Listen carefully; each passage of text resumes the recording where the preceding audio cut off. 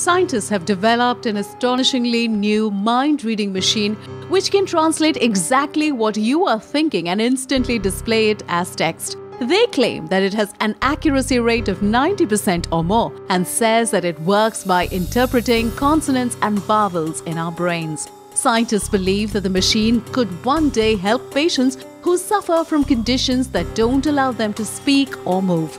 Scientists also claim that the machine can use words that it hasn't even heard before. But critics warn it could land users in trouble if thoughts are exposed to their partner or boss. The device will also cause problem if secret thoughts are exposed accidentally.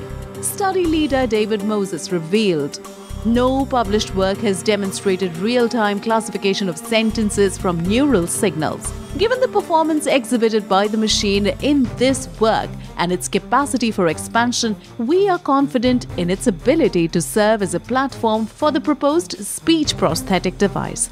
The device was developed at the University of California and explained in the Journal of Neural Engineering.